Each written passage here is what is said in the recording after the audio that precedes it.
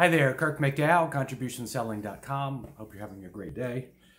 So I'm here to answer another question. Today's question is how to motivate a salesperson. Okay, how to motivate salesperson.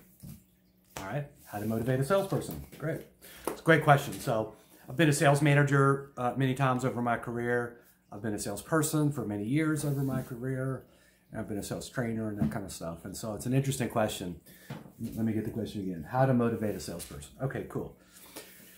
So first of all, a salesperson is a person. So let's start there, right? So a salesperson is not some fictitious animal out in the wild. It's not some creation in a laboratory. It's an actual person trying to make a living. They've chosen sales. That may tell us a little bit about them. Salespeople tend to be, this is not universal in any way, right? But tends to be people with a high social IQ, friendly, creative, tends to be the sort of creative, short attention span type. Now there's some obvious exceptions like sales engineers and that sort of thing, but that is another animal for now. Let's just talk about salespeople who are non-technical for a moment. Let's call that a category, because technical brings in another personality set. So for most salespeople, they're sort of the short attention span creative types, very much like myself. High social IQ, that's me. Can connect with people well, can feel people, can maneuver through emotions and opinions and that kind of stuff, right? So that's typically what you're working with. With that set of traits are some common, not universal, but common pitfalls and common advantages, if you will, right? So the common pitfalls, wow, was that a word, pitfalls? Sorry. The common pitfalls are, goodness, let's not unwind that Freudian slip. So the common pitfalls are, with a short attention span creative person, are the things that you're probably already thinking about, right? Attention to detail, repetitive, non-exciting tasks, having to do the same thing over and over again. I just said that, but monotony, something that doesn't have a clear objective, something that doesn't have a clear big win to it. So like doing paperwork, reporting on stuff, daily sort of non-revenue producing responsibilities. Very difficult to get a salesperson to do that. It's just not in their makeup. It's like trying to teach a turtle to fly or a bird to swim or something like that. You could maybe do it, but it's not really their thing, okay?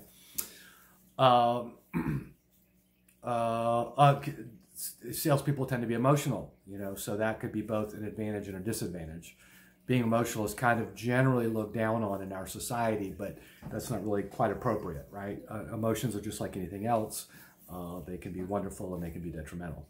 So, so an emotional person, right?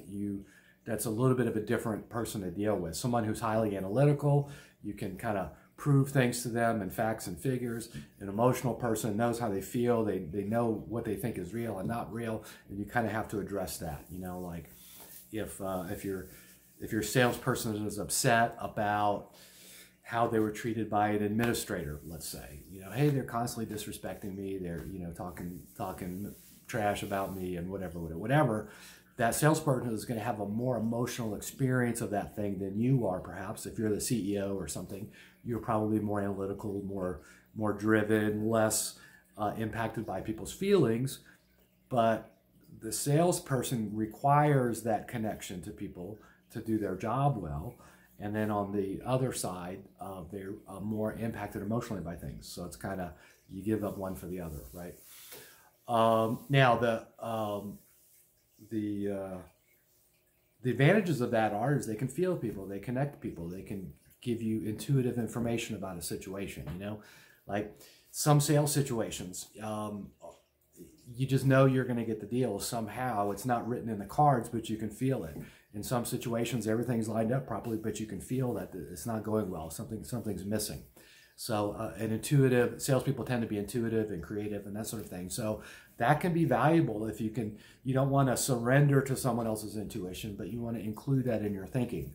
Salespeople are often kind of dialed into situations a particular way, and that may be unfamiliar or seem kind of even nonsensical to someone who's more analytical, less emotive, less intuitive, less tuned into other people or other people's feelings or emotions and stuff. Excuse me one second.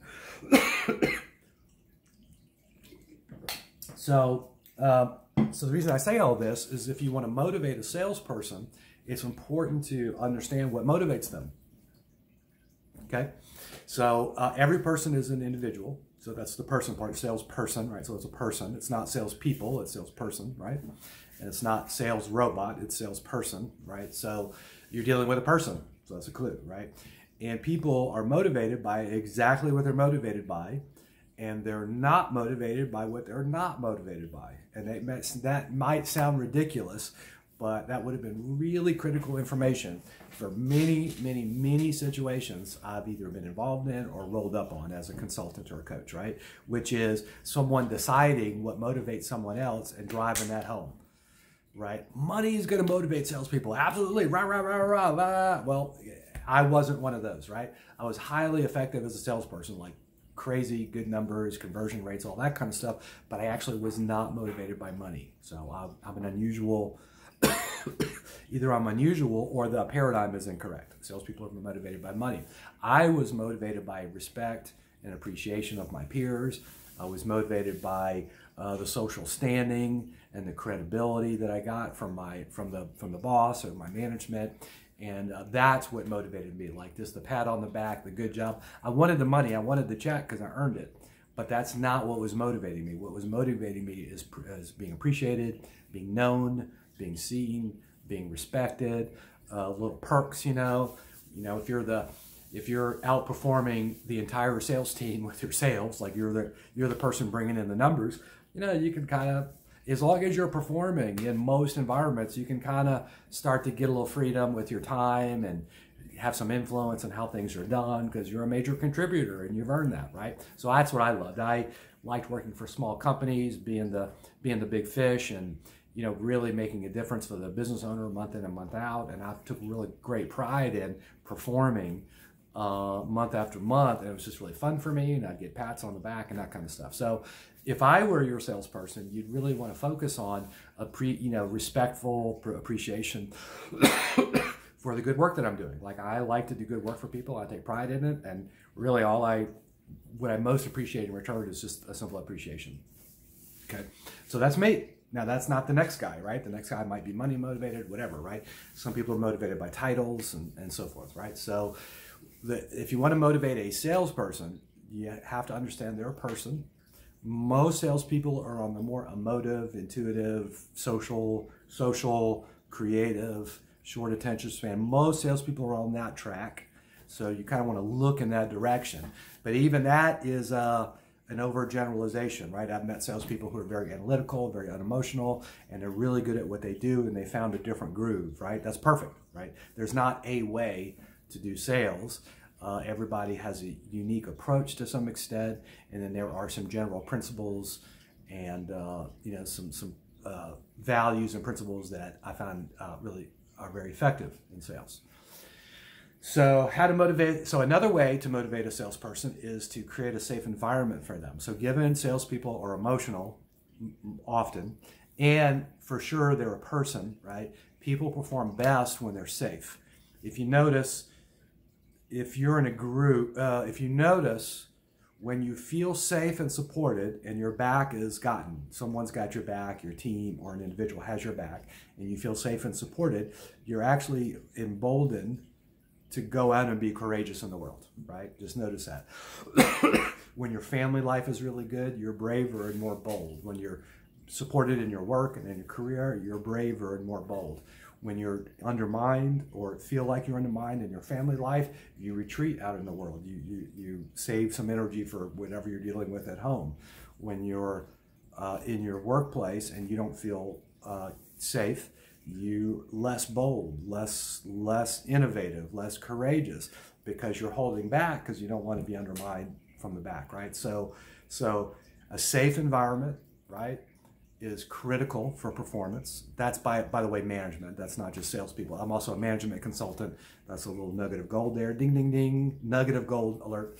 And then find out what's actually important to them. If someone had asked me when I was in sales, hey, what really motivates you? I would have told them. I appreciate being respected. I appreciate being appreciated. I've had very little of that in my earlier life, and so I'm happy to perform wildly just for the appreciation of it. And yes, I want to make the commissions too, but it's really about the respect for me. Okay. So, but it is what it is for anybody, right? So if you want to motivate a salesperson, you know, find out what motivates them, right? You want to feel power, go out in the middle of traffic and wave in the direction the traffic is already going. So if you want to motivate people, find out what already motivates them.